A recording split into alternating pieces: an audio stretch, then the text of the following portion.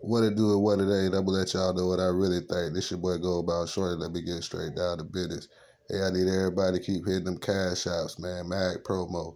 I appreciate every donation. MAGPROMO. Keep them coming in. Help me grow this channel to 15,000 plus subscribers, man. I'm gonna keep bringing you good quality content. Today we finna talk about CMG, ex-label mate, Zedzilla. And you know what I mean? He had something to say about a lot of situations, and he been holding back for a little minute, but since Dolph been gone for a year, he done spoke out, man. So make sure you smash that notification button, man, so you always been in the loop every time I drop a new video.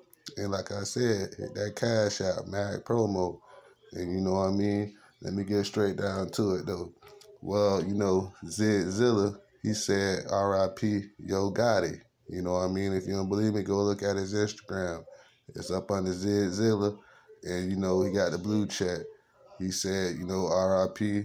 Young Dolph, and he was like, a lot of people want him to talk about the Yo Gotti situation, but he ain't ready to really speak on that. But them cats far gone from his situation. He doing shows independently. You know, he even got a couple videos out right now, and they, you know, they going ham, you know, and you know he working with a whole bunch of new people.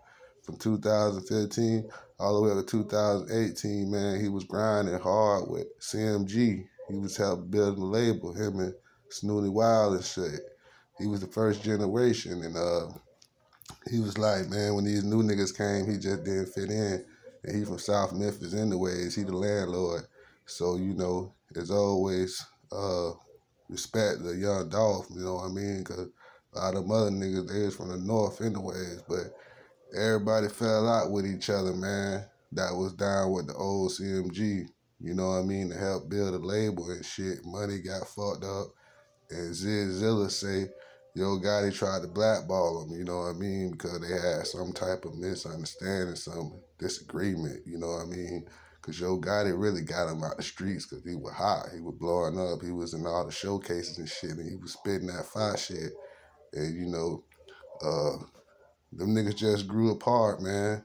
Black gangs, black youngster, and a whole bunch of other people started coming to the label, and shit started switching up. And, you know, Zedzilla wasn't feeling that shit, you know what I mean? Because Zedzilla was a real creator, you know what I mean? He had that song, Mama Always Told Me, and he knew that was a big song. He supposed to blew up with that song, but he always was getting the stop button pushed on his records and shit like that. He was more like a mixtape artist. You know, all through the mixtape scene, he was blowing up. Millions and millions and millions of views and shit, but he never really got no money out that shit.